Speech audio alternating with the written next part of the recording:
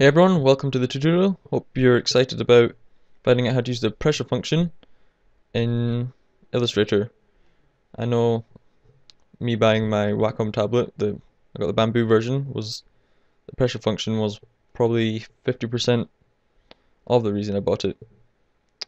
And obviously the rest is just because it's so much easier to use. You can use it as a mouse all the time. Right, anyway, I'll tell you how to do the pressure function now. What you want to do is, right, first of all, make sure your brush tool selected, either press B or click it here. And then what you want to go do is click on this link here, this button here, and it's the one with the square with the, looks like the page is peeled up. Make sure new calligraphic brush is selected, click OK. And we're not really going to do anything fancy with this, so just name it quickly, +1 tutorials pressure brush. Can't even put that much in, don't even know why I said that anyway. Right, so we're going to make it maybe 2 point in diameter, so when we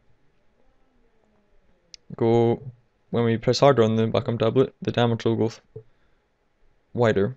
So we'll click pressure, variation, make it about 5 and 5. So when I do light,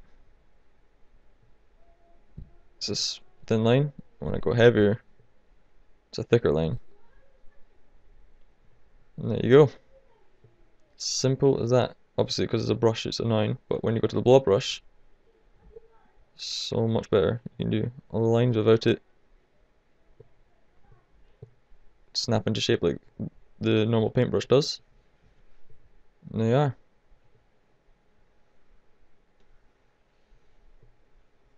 Hope you learned something. Hope you enjoyed the tutorial. Thanks very much.